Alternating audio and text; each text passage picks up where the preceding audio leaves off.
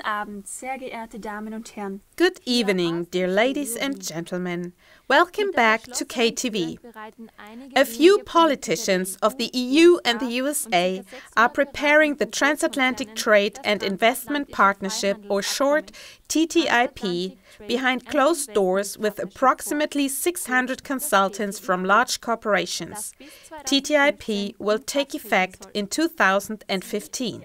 The goal is the establishment of a transatlantic free trade zone, which means the removal and assimilation of rules for all areas of economic life. In plain English, this means that the one continent adapts to the other continent on the respectively lower level of regulations. Consumer protection and thus citizens fall by the wayside. The only winners are the corporations. What is being planned here for the people in Europe and the USA is very wide-ranging and has far-reaching consequences. Since you hear nothing of these planned contracts in the mass media, Klagemauer TV compensates for this lack of information. Here are some excerpts how we as citizens would directly be affected by this partnership. In US food, for instance, everything is allowed as long as its harmfulness has not been proven. Prohibitions are issued only if damage has already occurred, that is, when the damage has been done. In Europe, however, the mere suspicion of damage justifies a ban. The alignment would drop the European standard to the American standard. A new supranational legal order gives big corporations the option to pursue their claims in case of loss of expected profits. For example, if governments down to state and municipal governments protest against the import of products or exploitation of raw materials or press charges, they can therefore be sued for damages. The hearing will not take place in existing courts of law. Instead, 15 law firms who specialize in investment suits against states will form an arbitration court for resolving the dispute. In the end, 3 so-called judges decide whether a state impairs the expected profits of a company. These judges are very often employees of firms that work for the corporations. Courts meet undercover, excluding the public. Thus, nobody learns how the matters are being discussed. Examples of import possibilities are chicken treated with chlorine and disinfectants and pork produced with growth hormones. This includes the growth hormone ractopamine that is banned in 160 countries, which this way ends up in our food without food labeling and finally on our plates.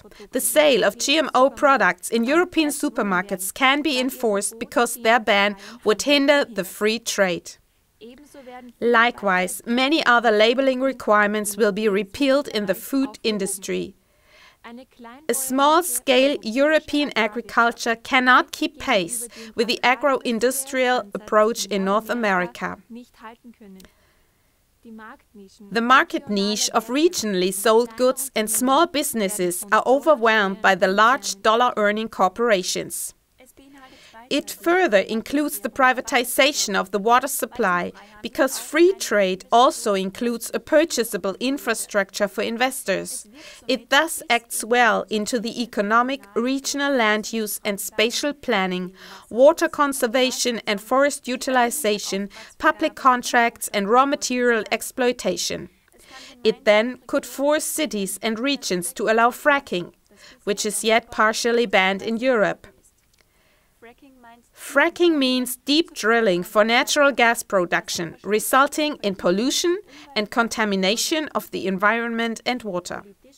Politically, the transatlantic partnership cannot be cancelled, neither by election nor by a change of government or protests. It could only be invalidated by a unanimous decision of all political parties, which does not materialize in practice and violates all the rules of democracy. Dear viewers, these are just a few excerpts from the contents of this transatlantic partnership and what it means for us as consumers. In summary, one can say that the transatlantic trade and investment partnership is structured in a way that it is neither politically nor legally contestable or dismissible. This lets the few elite of finance, corporations and politics exercise an economic control over the entire population of the United States and Europe. Similar agreements have also been negotiated between other countries as well, such as the TPP, Trans-Pacific Partnership, NAFTA, North Atlantic Free Trade Area, or the CETA between EU and Canada, where countries are already financially sued by the corporations. In a democracy, the people are the sovereign. Therefore, the solution can only come from the people. This is done first through information and enlightenment.